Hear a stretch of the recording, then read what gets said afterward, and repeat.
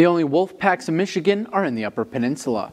Senator Ed McBroom wants the UP to be represented on the state's Wolf Management Advisory Council. He said no members are. I'd be willing to make a lot of various compromises on the piece of legislation in order to get a majority of the people on there being from the Upper Peninsula. I'm trying to point out that the current way that this policy is implemented is aberrant versus all the other advisory committees we have in the state. A bill he sponsored requiring all WMA members passed in the Senate early this month. McBroom said he wants legislation that makes sense for the state. That begins with allowing residents who are impacted by animals such as wolves to come up with solutions.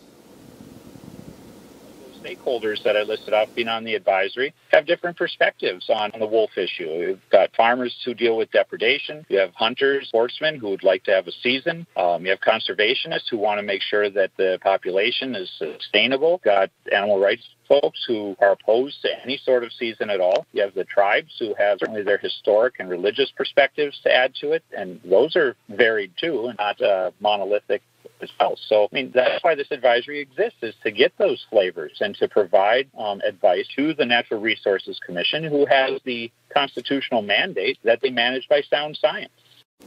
The legislation was referred to the House Committee on Natural Resources and Outdoor Recreation on June 10th.